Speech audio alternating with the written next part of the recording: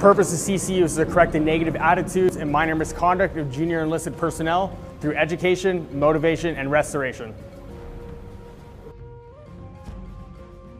So our curriculum entails over 105 hours of formal instruction that includes close order drill,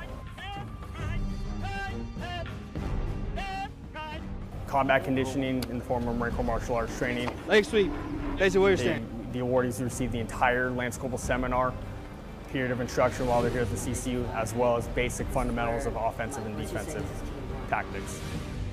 All right, so no Marine's perfect, and we shouldn't, at the first chance of our opportunity, try to get rid of the Marine. We need to save the Marine, the individual warfighter. It's important to the Marine to give them an opportunity. While the unit might miss that Marine for 30 days, that Marine's going to come back recharged, 100% ready to get back in the fight.